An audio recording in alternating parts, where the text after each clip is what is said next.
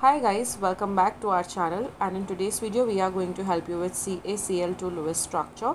It's a chemical formula for calcium chloride, and unlike the other molecules that we see, this one is an ionic compound as it is made up of one metal and another one is non-metal.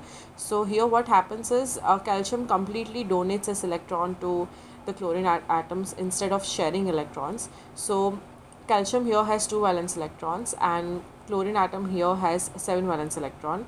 So calcium donates 1 electron each to one chlorine atom. This way chlorine atoms will have complete octets, and this is the Lewis structure for CaCl2. You can also write it like Ca plus and Cl minus. You can also show like that because calcium is literally just giving away its electrons. It is not sharing these electrons.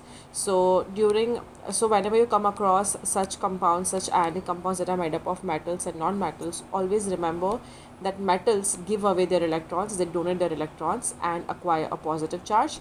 Non-metals accept these electrons and acquire a negative charge. So for like better understanding, you can obviously remember this Lewis structure, and I hope this video helps you to understand that. For more such videos on Lewis structure, molecular geometry, polarity of the molecules, make sure to subscribe to our channel, and thanks for watching.